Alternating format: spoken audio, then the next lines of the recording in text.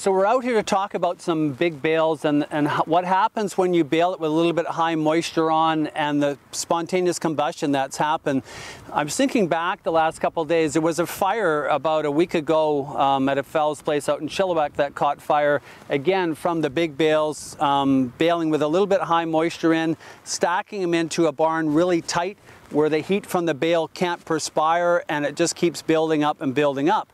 So with the big bales versus a small bale, if you look at a small bale that weighs between 50 and 65 pounds, there's a lot less density in that bale, so that heat tends to perspire out a lot faster. What happens with the hay is that even though we cut it down, we tether it out, we let it sit for a week, when you're making big bales, it has to be drier than the small bales because of the amount of actual physical material that you have in the bale. The center of the bale is where the heat accumulates. On the outside, it's going to perspire out. What happens with the plant, even though you've cut it down and you baled it, it still continues to perspire or use up some of the sugars in the plant, as it still tends to basically wilt out, I guess is the term, or sweat out. So sometimes when you go ahead and you bale above 15% moisture, it's going to start a heating process. So it starts a bacteria process that eats the sugars in the hay, basically. So orchard grasses sometimes are worse because they're higher in sugar content, and that bacteria tends to multiply quite rapidly. Once you get above 120 degrees, it can go either way. It can start cooling down, which is fine, but the whole process basically starts from the day you bale it till 21 days. In 21 days time, if it's still below, let's say 100 degrees, it will never really get there anymore. It basically is cool. Like this hay too, this guy was really smart. These are two bales stacked on top of each other, and he's left them out in the field. He's baled this about 2 days ago. The weather forecast is good for the next week. He's probably gonna let them sit out here for the week. And the reason why he's doing that, it's gonna go through a bit of a sweating or a heating process. Even though this comes back at 10 or 12%, he wants to make sure there's enough air moving around the bale that we don't run into any problems of the heat building up. The worst thing you can do with these bales is bale them, put them in the barn and pack them tight together, because it's the center of the bale where the heat has to perspire out. If the heat doesn't perspire out, it keeps building. So it goes from 100 degrees to 120 to 130 to 150. Once we start reaching 170 degrees, a different set of bacteria start to multiply in there, and then it goes to spontaneous combustion where it can just blow up just like that. That process takes 21 days. This fellow's hay that burnt up out in Chilliwack was 22 days that it burnt up. Of the 20 barns that have burnt up in the last 30 years, most of them happen around that 20 to 25 day window where the heating basically has got to that 170 degrees and it basically blows up. So another thing to think about too is that if you're going to make bales and the moisture is above 15%, you're way better off to round bale it. Round bale it and wrap it. And once you wrap the hay, no oxygen can get in, so that process stops right away. Because on these big bales, even though they don't catch fire, if you get heating in the bale, that's burning up a lot of the sugars, which should basically go to feed the rumen bacteria in the cow.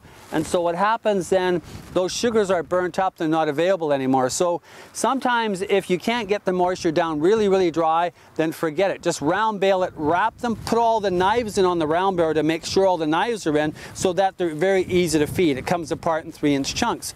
Then at least you have no worry about the hay deteriorating down, the feed value stays really high, and there's no way that hay will ever catch fire. So again, big bales are good as long as they're dry enough. If you can't get dry enough, don't think twice about it. Round bale them, put all the knives in, cut it up, and you'll never run into those issues. We'll show you another guy who basically on his storage, he stores them about 2 feet apart and he checks them. So once they go in there, he'll check them every couple days. He'll put a thermometer in the center of the bale. No sense putting it on the end because that's cooler.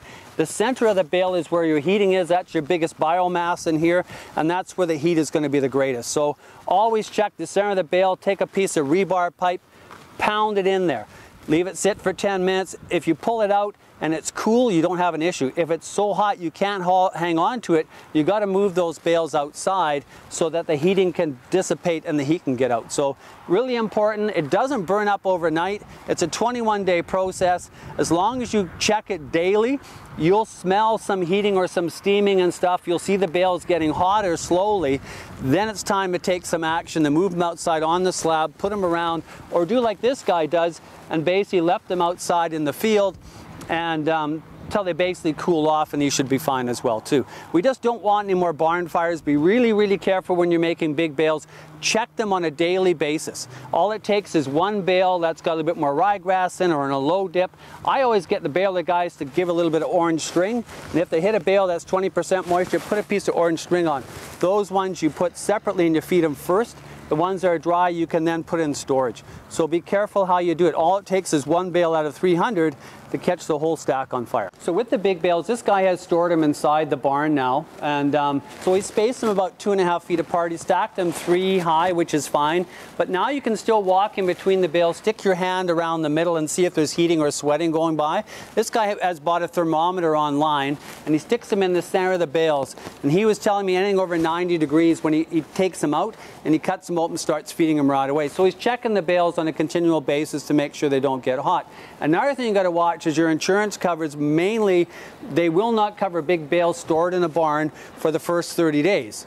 After 30 days, then you're insured for these big bales. So check your insurance coverage too, because lots of times if the hay burns up in 21 days, your barn or your buildings are not insured. So read your insurance policy very carefully. Since we've had 20 fires over the last 30 years, a lot of insurance company has written that in there, that you cannot store big bales in your barn until 30 days after baling.